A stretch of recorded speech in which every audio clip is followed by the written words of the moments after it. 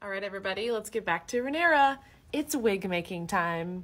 And I finally got the supplies in that I need to make this wig, and this isn't it. So we're gonna go over the supplies that I have purchased and that I am using to create Rhaenyra's wig from scratch. Let's get into it. Okay, first off, we have bundles of synthetic hair for Rhaenyra. This is actually hair from Wiggis Fashion, and it's the exact color they have for Rhaenyra's hair now in the store. So basically it's the same color as my Daenerys wig. It's just straight because Rhaenyra's hair is straight with a little bit of wave, but mostly straight. I also didn't realize that I got really long. Like, I just miscalculated the hair on this. And so it's like Lady Godiva level long. Oops. But we're going to be cutting off a lot of it. And I also got 2 more bundles. So we have a lot of hair. This wig is going to be insane. I'm very excited about it. So the next thing we have is lace for the front.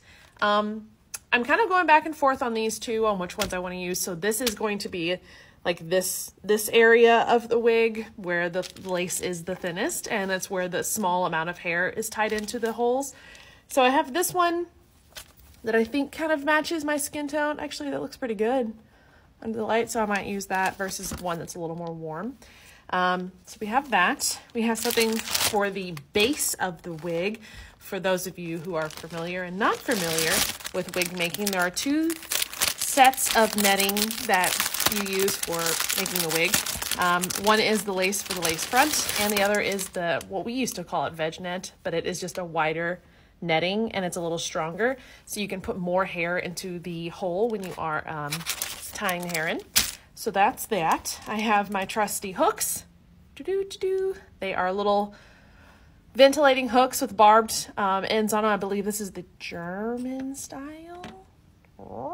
Don't quote me on that. We have my trusty canvas head that will be padded out to my head size once I make my head tracing, which is the first thing that we're going to do.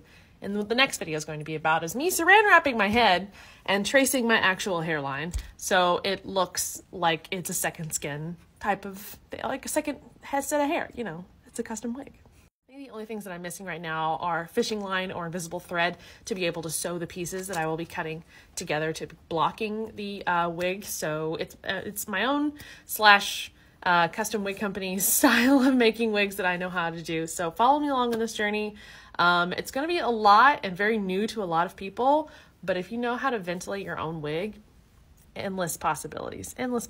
So 3 cheers to moving on Rhaenyra and making her wig next. Follow along.